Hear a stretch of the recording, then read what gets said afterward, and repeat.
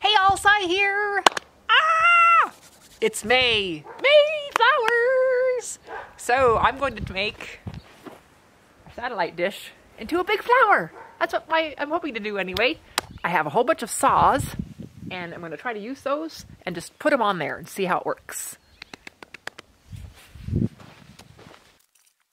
I had a few saws that husband drilled some holes through right near the handles, but it was a chore to drill through them. So I ended up taking at least 2 of the handle screws out, and I used those existing holes to attach them to the satellite dish. And that worked pretty well, and it was super easy to drill through the dish. And I used a bolt with a nut to hold them on. So this satellite dish we have had for a while, and here's the story on it. When we moved here, we were told by the internet people that service wasn't provided where we live. So we got satellite internet, and it was really bad. First, they attached it to the house, and we called them to tell them we had no signal, and they came out and they moved it to this spot here in the yard.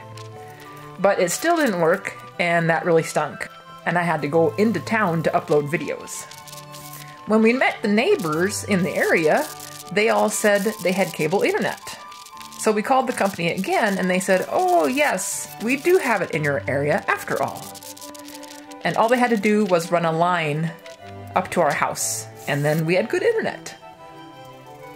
So I mentioned to husband that we should take the dish down and he said it was cemented into the ground and it would be a chore to take out. And I was bummed about that, but then thought maybe I could do something with it.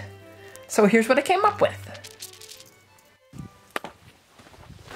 Well, it's the next morning and I am going to change some position on a few of those and then move on from there.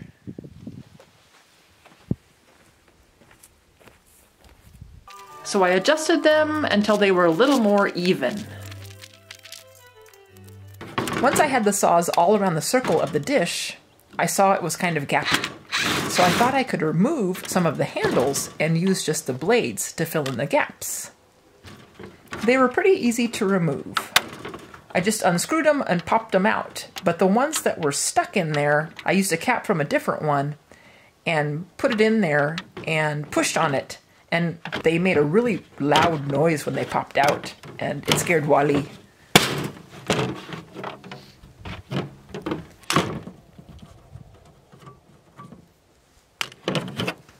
Then I would pull the handles off while standing on the blade, and I did that to a whole bunch of them.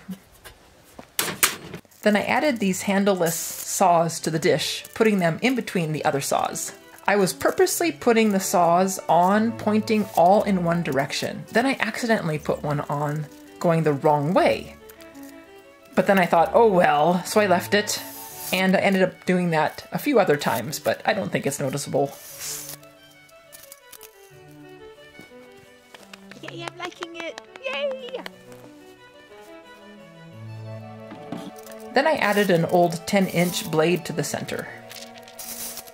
And I had a little propeller that I found at a garage sale, so I added that to the center of the flower, right in the middle of that 10-inch blade.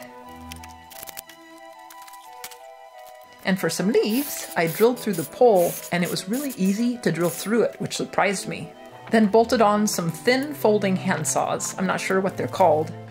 I noticed while editing that Gibby is rolling in the dust back there. He really loves to do that. But anyway, I found these saws at various garage sales and I thought they looked pretty cool. And they worked perfect for the safflower leaves. And I had 2 large ones and 1 little one. And I put those on there to finish it off.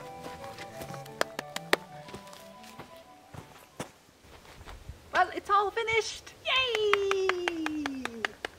Husband said he liked it, so that's all that matters, right? So thanks for joining me, everybody, and we'll see you next time. Bye! Hey, Gibbs. Hi, Gibby Lou. Hi, Wally. Hi, Puppies. Oh, Daddy Dad. Oh, Daddy Dad. Daddy Dad.